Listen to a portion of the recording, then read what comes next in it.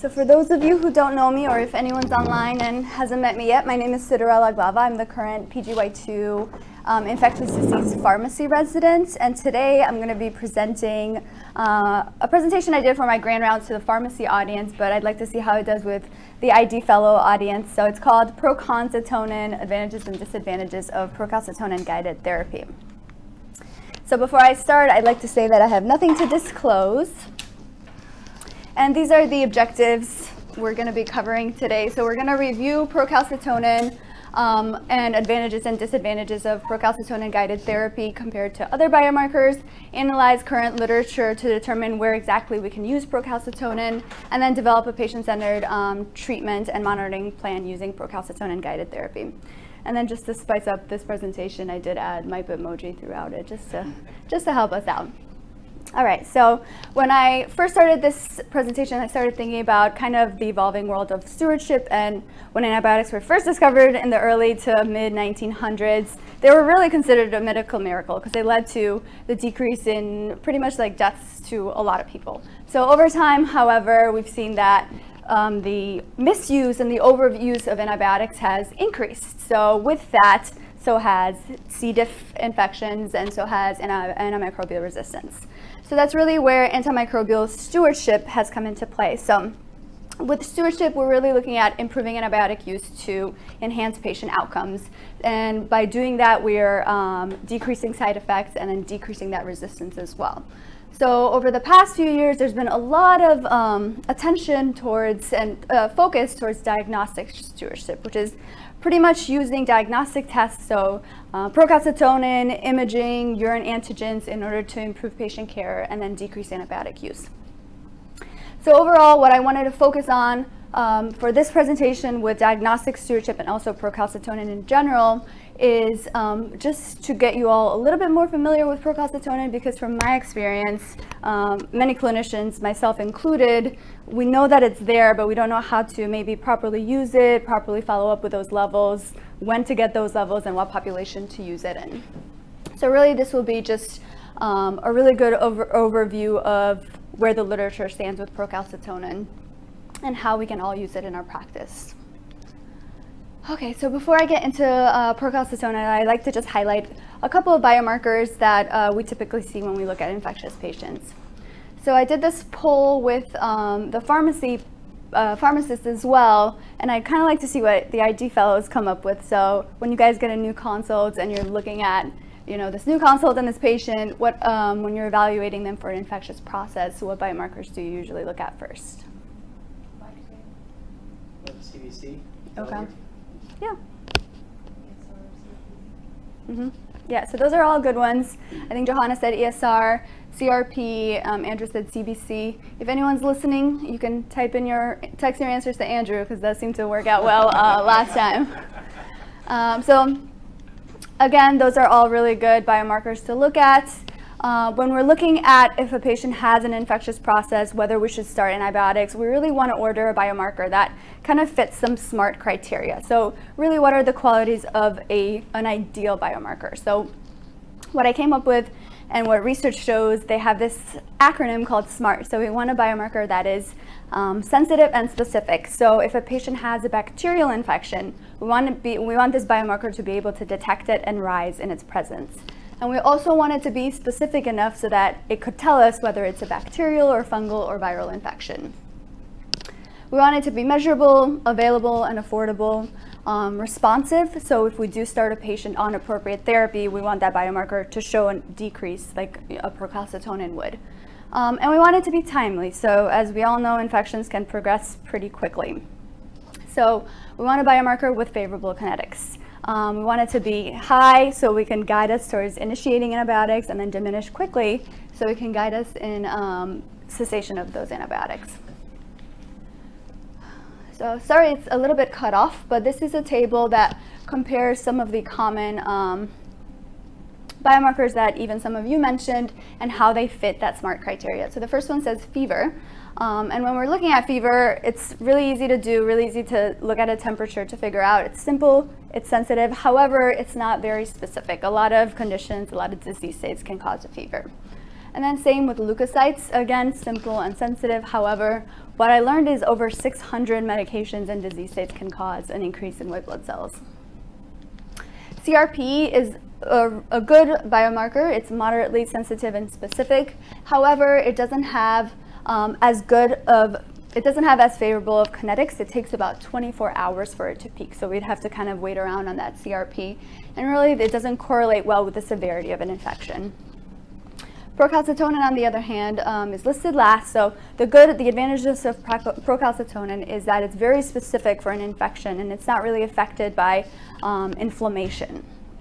It correlates well with the severity of an illness, and then it's not really impaired by neutropenia or immunosuppression. Some of the disadvantages of procalcitonin, and we'll go more into detail about some of these, it does have low sensitivity for localized infection. So it's not as, there's not a lot of data for things like an abscess or skin and soft tissue infections. And then it can get expensive, especially when we're talking about doing serial procalcitonin levels. But for my research, it's pretty comparable to doing like a daily BMP. So now that we've talked about all the other ones, just focusing a little bit on procalcitonin. So it is a precursor of the hormone calcitonin, and typically if you look at this, at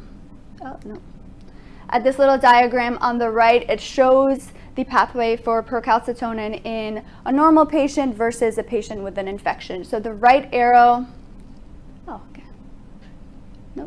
the right arrow looks at procalcitonin in response to hypercalcemia. So in a normal patient, in us every day, procalcitonin is used in response to hypercalcemia. So it's thyroid cells produce procalcitonin, and it's actually cleaved off to calcitonin before it enters the bloodstream. So in a healthy individual, that's why our levels of procalcitonin are low, because it doesn't enter the bloodstream as procalcitonin. In a patient with a bacterial infection, inflammatory pathway cause an increase in interleukins, lipopolysaccharides, cytokines, and these can stimulate procalcitonin production. So in this left pathway, we see an inflammatory pathway, procalcitonin, and then it enters the bloodstream as procalcitonin. So that's why those levels are high when an infection is present. In a viral infection, viral inflammatory markers actually produce something called interferon gamma, which this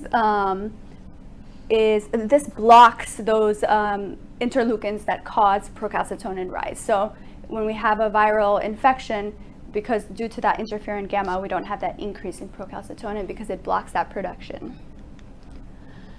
So one of the biggest advantages that we already touched base on is the favorable kinetics of procalcitonin. It is detectable within 3 to 6 hours after a patient has symptom onset, and it peaks at about 12 to 24 hours.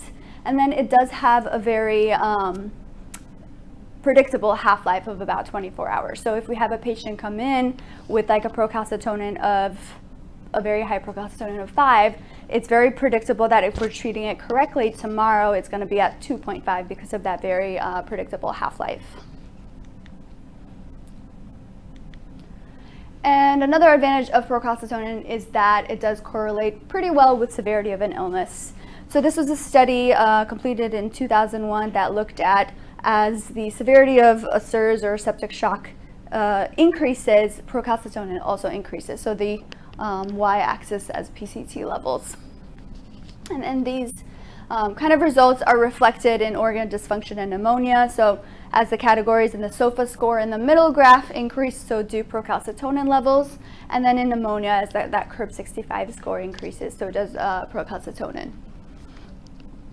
So some of the disadvantages of procalcitonin and some challenges that are laid out, I included on this slide, and really this slide is just to show you that these are populations that we must use procalcitonin with caution. So it's not to say that we can't use it, it's just some things that to use with caution pretty much. So the first one is physiologic stress, and this actually can cause an increase in those cytokines and then an increase in procalcitonin production. So if a patient has severe trauma, I know we don't see that a lot here, but you guys may see it at TGH, surgery, cardiac shock, or burns, those can cause an elevated procalcitonin level. The graph on the right looks at a study that studied procalcitonin levels and post-op days. So as you can see on post-op day number 1, you see that increase in procalcitonin levels. However, it does kind of go back down to baseline after the initial shock of the surgery. And then we'd expect that with our post-op patients, unless there was like a post-op complication or an infection where those Procal levels may still be high. And then in patients with a dysregulated PCT production, so our patients on immunosuppressive agents and our patients with medullary thyroid or small cell lung cancer, is just good to keep in mind those other confounders when we're looking at procalcitonin levels. Some other kind of confounding situations, some forms of vasculitis and acute graft versus host disease can also increase procalcitonin levels, and then malaria and some fungal infections can also increase. And then there is that potential for a false negative. So like I said, it's typically detected between hours 3 and 6 of an infection. So if a patient comes in and they're in that sweet spot of hour 1 to 3, it might not be able to detect it. Low sensitivity for localized infection, so not a lot of data when we're talking about cystitis or UTIs or an abscess. And then variability among pathogens, and this is common with our atypical community bugs. So there's, I believe they said Legionella causes an increase, and then something like Mycoplasma wouldn't. And then lastly, just a special population that I wanted to touch base on is patients with renal dysfunction, because I know that can come up a lot too. Through studies, they found that patients with any form of renal dysfunction will have an elevated baseline procalcitonin level, so it's important to consider that when we see a patient with a possible infection. I think they said about 36% of patients with any form of renal dysfunction will have an elevated baseline at 0.5, which is pretty high. However, through these studies, they also found that half-life is not really that impacted. So even if we have a patient with a high baseline, if we treat them correctly, we should see that procalcitonin level decrease over time. And then really, severity of renal impairment, we know that if a patient comes in with renal impairment, there is some data to show appropriate procalcitonin threshold. So I included this chart, and I can send it if anyone wants it. This was an article in Clinical Infectious Disease that kind of looks like patients with CKD without dialysis, hemodialysis, and then renal transplant, when to start and when to stop antibiotics based on their procalcitonin level. So they all have different cutoffs pretty much. So just something to be aware of. All right, so now that I've given you so much information on all the advantages and all the confounders with procalcitonin, what are we doing with this biomarker? So where do we stand with it? So like I said, there is plenty of procalcitonin literature to go around. So that's the good news. The bad news is that we got to figure out what's really to focus on as far as our populations go and where this data actually stands. So as of right now, procalcitonin clinical utility, where the most data is as far as research goes, is in respiratory infections in general, and then sepsis and septic shock. So for the rest of this presentation, I'll kind of just focus on those two, so respiratory infections and septic shock, because that really is where the focus of most of the data is and where it's proven to show benefit. So much so that in 2017, the FDA did approve procalcitonin to be used in conjunction with your laboratory findings and your clinical assessment in lower respiratory tract infections and then in sepsis decisions as well. So I do have a case. You guys can read it. Take a few minutes to read it.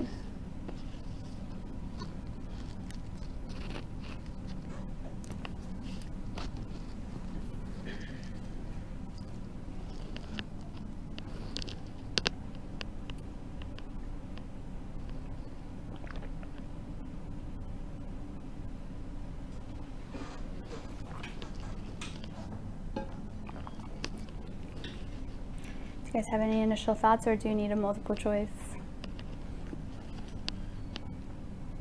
So it looks like he's improving, his white count's going down. And on the bottom, so he's clinically improving too. Mm-hmm. Based on like the half-life you're saying, it would be at least by half. Yeah, so this is, so it was obtained on 12/20 and it's asking you on 12/22, so it's just pretty much, I just wanted to reiterate the fact that it has those favorable kinetics, and 2 days later it would be about 0.125 if this patient is really theoretically perfectly improving, and we're clearing out as much as we procalcitonin as we're putting in, pretty much.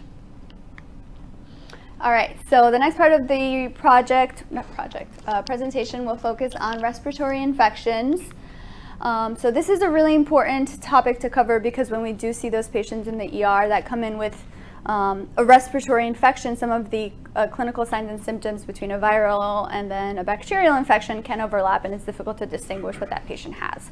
So in these patients, it would be beneficial to know if that Procal is high, that maybe it's a bacterial versus viral in etiology, because as we know, not a lot of viral respiratory infections need antibiotics. So as you can see, acute bronchitis, typically viral in etiology, antibiotics are not recommended. As we get into COPD exacerbation, typically if the patient is symptomatic, is 5 to 7 days of therapy. And then pneumonia, community acquired, 5 to 7 days, depending on how well they're improving, and hospital and ventilator-associated pneumonia is 7 days, depending on their causative organism and then their overall improvement. So even though you're thinking, yeah, it'd be great in these populations to distinguish bacterial versus viral infections, there is some discordance in the current literature as far as Procal goes. So in the IDSA guidelines from 2016, so the little star is on the bottom, it's in the HAP-VAP 2016 guidelines. They did not recommend procalcitonin use for initiation of antibiotics. However, they did recommend it for discontinuation of antibiotics. And it's really important to say that this was not discussed in the 2007 CAP guidelines, so it'd be really interesting to see when the new CAP guidelines come out, what they think about procalcitonin. And then in the Agency for Healthcare Research and Quality guidelines from 2012, they did say recommend procalcitonin use for initiation as well as discontinuation of antibiotics. So the first trial that kind of led to this data was the ProHosp trial, published in 2009. So this trial looked at two groups, a procalcitonin-guided algorithm group and then normal standard of care, so just looking literature-based or guideline-based therapy. And they evaluated whether a PCT algorithm can reduce antibiotic exposure without really increasing risk for adverse outcomes. Multi-center trial conducted in Switzerland, and the primary outcome was non-inferiority of the composite adverse outcome, including death and ICU admission. And then they also looked at antibiotic exposure and antibiotic adverse effects, and then length of hospital stay. So this is kind of what a procalcitonin algorithm looks like. There are many out there, and they are very similar. They kind of just outline cutoffs. So I'll go over this one in detail just because the next ones will be very similar. So this looks at lower respiratory tract infection cutoffs and when to start and when to stop antibiotics. So if a patient has a Procal level of less than 0.1, typically not bacterial in etiology, so antibiotics are not recommended if you look at the top left. And then as it continues to increase, as that Procal level continues to increase, and if it gets higher than 0.25, that's when we would start or consider starting antibiotics.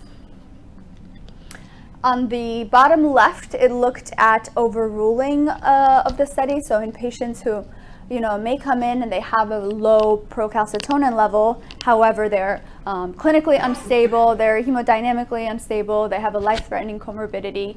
These clinicians, when they did this study, they decided they can overrule kind of like the algorithm and give them the appropriate treatment.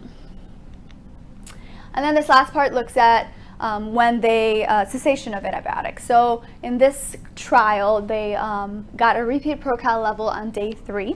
And then if it fit under one of the categories at the top, so if the repeat was less than 0.1, that's when they stopped antibiotics. If it was still high, so higher than 0.25, they got another repeat on days 5 and 7 and so forth. And then if a patient did come in with a Procal level that isn't on this board, so if they came in with something like a 10, they just considered a decrease by 80 to 90% as successful. So the ProHosp results, so if I can just keep your attention on the little figure first. If you look at the first graph, they looked at the red is the procalcitonin and the blue is just standard therapy. And then it looked at the primary outcome of death, ICU admission, comorbidities, and so forth. So as you can see, the red procalcitonin level did have a lower percentage of those patients with these adverse outcomes. And then that result was kind of mirrored when they did sub-trials looking at the different respiratory tract infections. So CAP, COPD, and acute bronchitis all had lower adverse outcomes. And then on the right, I just wrote out the percentages. So their primary endpoint, their result was that rate of overall adverse outcomes was similar in the Procal group with the standard of therapy group. So 15.4% in the Procal group and 18.9% in the standard of care group. For the secondary endpoints, they did find again an advantage to Procal as far as mean duration of antibiotic exposure, so 5.7 versus 8.7 days. Less antibiotic associated adverse effects, 19 versus 28%, and then about the same length of stay in these patients. So some strengths and limitations to this study. It was a large cohort, multiple settings. They did have different severities of respiratory tract infections, so we could get more data from a few different disease states. And then they did have continued monitoring and follow-up and that use of that Procalcitonin algorithm that wasn't really, it was a novel thing to do. It was a European-based study. As you'll see, this is a common theme within a lot of our studies. Maybe that's why it's not as common to use in the States as it is over in Europe, but this was a European-based study. And they did have limited data for pathogen-specific recommendations, so they didn't have anything concerning like if a patient had a MRSA infection, did you still stop antibiotics at that point? Probably not, so they didn't really focus on pathogen-specific recommendations. And then they also included the Hawthorne effect, which just means that since these clinicians knew they were being monitored, they were more likely to follow that algorithm, so it might not be similar in real-life scenarios. But with all these strengths and limitations, this study did find the final conclusion. Go ahead. When you wrote overruling. Yes. So did all the clinicians involved in that trial actually follow the algorithm? Like, for example, the Procalcitonin 0 on day 2, would they just stop antibiotics? Or like, clinically the patient looks worse. Right. But on lab, he looks good. Would they follow the algorithm or continue antibiotics? They followed it appropriately to the point where the patient was still safe. So if the patient, like the scenario that you mentioned, if the patient was clinically worse, then they had the opportunity to overrule it, and this wasn't counted like against them in the study.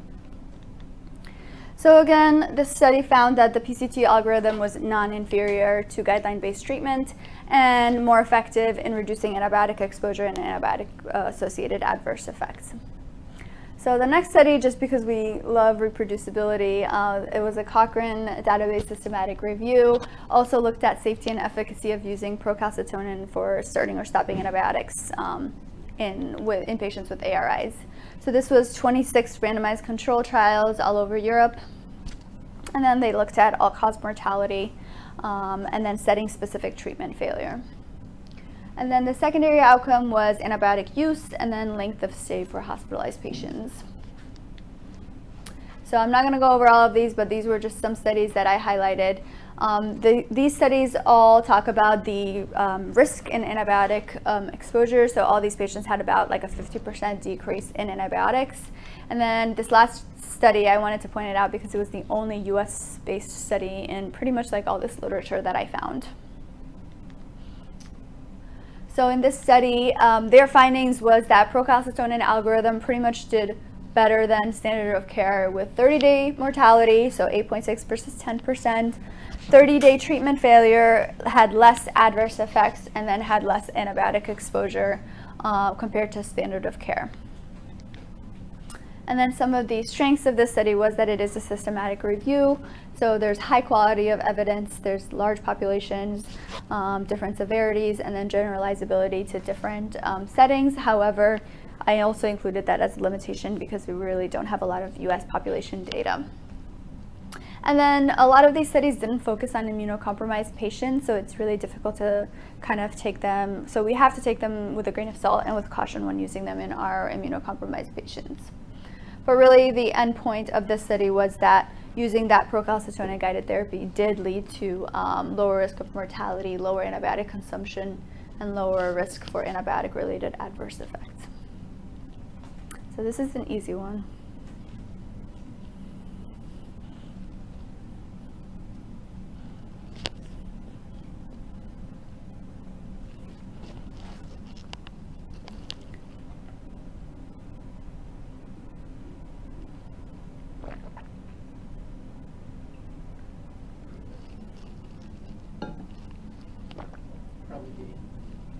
Yeah, so all of these are true, like we mentioned in our advantages, not really impaired by neutropenia or immunosuppression, and then physiological stress can falsely elevate those PCT levels. All right, so just switch gears a little bit, talking about procalcitonin utility in sepsis. So with sepsis, the IDSA guidelines recommend that you can use it for discontinuation of antibiotics.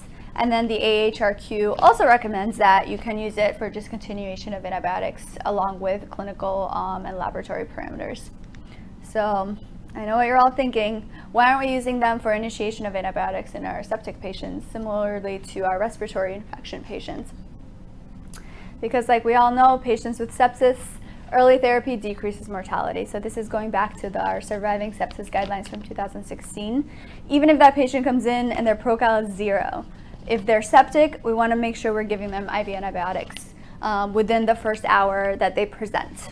However, the Surviving Sepsis campaign does have recommendations that we can use those Procal levels to help us guide with cessation of antibiotics when the patient is stable. So the first trial that looked at sepsis and procalcitonin, not the first trial, but one of the main trials was the SAPS trial. And they looked at procalcitonin guidance to assess the efficacy and safety in a large ICU population. This was completed in the Netherlands. And then the efficacy endpoint was consumption of antibiotics, and the safety endpoint was mortality measured at 28 days and 1 year. And then the secondary endpoint was recurrence, length of hospital stay, and then the cost.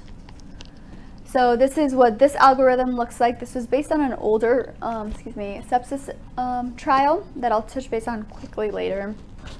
But if you look at this algorithm compared to the respiratory tract infections, they do have higher cutoffs. So the respiratory tract was less than 0.1, and this one will be less than 0.25. That's kind of the time when you don't give antibiotics, and then as that level increases to, on the other side, higher than 0.5, that's when antibiotics are strongly encouraged based on these algorithms.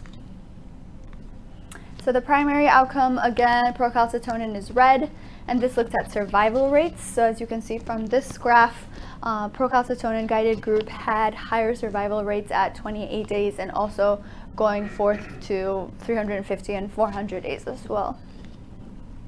So 28-day mortality for the Procal group was 20% versus 25% for the sepsis patients in the standard group, and then 1-year mortality was 36 versus 43%.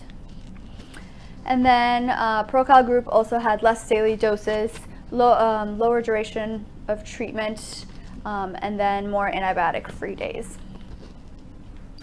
So for the adverse events, they did find in the procalcitonin group a higher reinfection rate compared to the standard of care group. So if you look, it's 38 or 5% versus 2.9%. And when they were asking the clinicians why they thought, or their way of rationalizing this, they thought that the clinicians were a little bit biased if a patient came in to count them as reinfected if they knew that they were like in the Procal group versus other. And then lower cost in the Procal group, and then about the same length of hospital and ICU stay in both groups. So for this study, the study design was one of the strengths. It had a very large sample size and it was highly powered. Some of the limitations was this was conducted in the ICU setting, so it's really difficult to follow these patients and to follow that algorithm when that patient improves enough to be moved to a medical floor. Non-adherence to that stopping rule, I believe the study had a little bit of an increase in the non-adherence. So when they should have stopped, pretty much they didn't stop. And then immunocompromised patients, again, were excluded. So this study, the main takeaway point was that procalcitonin guidance did reduce duration of treatment and daily defined doses in our critically ill patients without an increase in mortality. And then a meta-analysis that was just recently published in 2018. This was, again, looked at procalcitonin guided therapy on mortality in ICU patients. And it was a meta-analysis of 11 randomized control trials. And then all-cause mortality within 30 days of randomization was the primary endpoint. And they also wanted to look at Again, duration of antibiotic treatment and length of hospital stay. Won't go into detail about all these studies, but just wanted to focus on the fact that they did have less antibiotic days in the Procal group compared to the standard of care group. So 5.9 versus 7.9 days for that. And then these two bottom studies as well. I did want to point out this is the pro-rata trial that algorithm came from. And they also found a decrease in therapy days for the Procal group. However, they did find a trend toward a 60-day mortality with the Procal group, which caused like a lot of concern. Their reasoning behind it was that these patients were very sick and their comorbidities kind of took play. So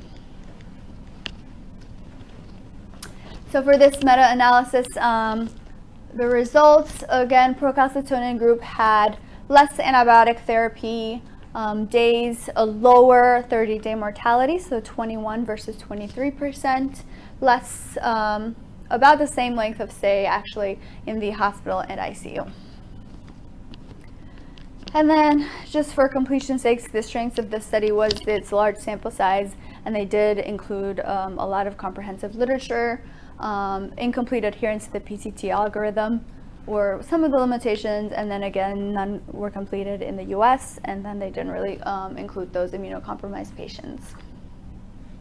But they did find that in patients in the ICU, procalcitonin-guided therapy did result in improved survival and shorter duration. So we have one more patient case, and I'll give you guys a few minutes.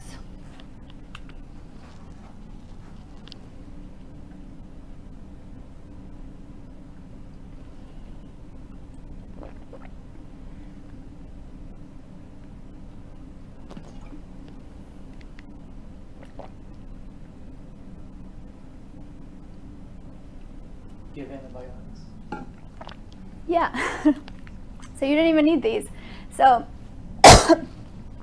initiate broad spectrum antibiotics. The point that I was getting at with this patient case was that, again, that Procal is 0, but this patient is maybe not clearly, but I was trying to make him clearly septic. So in these patients, even though the procalcitonin level may be low, making sure we're initiating those broad spectrum antibiotics when the patient comes in the ER. So no ID consult for him, just broad spectrum antibiotics. And then just to review, what could be some potential reasons why the patient's Procal level is low in the setting of sepsis. The lag time maybe? Yeah. Yeah, so the lag time or any of those confounders that can give you like a false negative. So just to finish everything, wrap everything up, I have a few slides on our ASP program and Procal guided therapy. So we all know what our ASP program stands for. So me and Amanda and Jayla a little bit have really looked at this literature and try to come up with like our own procalcitonin guided therapy to potentially include in the Amanda's book. So we've looked at all the literature, we've created this algorithm, and really what we want to do is educate as many of our providers, and then we've already started with the pharmacists, and maybe if you guys have any feedback, include that also before we publish the algorithm. So this will be hopefully part of the algorithm, but it's all in progress. So we just wanted to highlight really all the questions that we had or we felt that our clinicians have had throughout the process. So when should it be used, when should it not be used, or used with caution, and these are all things that I covered today. When should we order a Procal level, and then when should we repeat that Procal level? So I won't go into as much detail because they're very similar to the other algorithms, but we've kind of taken a little bit pieces of every algorithm and then kind of just made our own. So this will be in the book, and it looks at respiratory tract infections, initiation of antibiotics. So if we have a Procal level, when we should initiate those antibiotics based on that level. And then cessation of antibiotics, when we should consider discontinuing those antibiotics. So this will be helpful. I've used it a couple times, and I'm sure you guys have used Procal too in your ASP notes or something like that. And we can kind of reference those trials and those guidelines to help us convince those clinicians. And then it'll also have a suspected sepsis algorithm, and again, just focusing on cessation of antibiotics and not initiation of antibiotics. So the take-home points from this presentation, Procal is not perfect, but it's a good option. There is literature to support, so this the whole presentation comes from literature that states that we can use procalcitonin for respiratory tract infections and sepsis in conjunction, of course, with other laboratory findings and clinical assessments. And then we really do need to be on the lookout for more continued research in U.S. populations, and then continued research on the utility of procalcitonin and really on all of this side of the board, so bacteremia, endocarditis, and if we can use Procal for these infections. So with that said, thank you for your judicious use of Procal.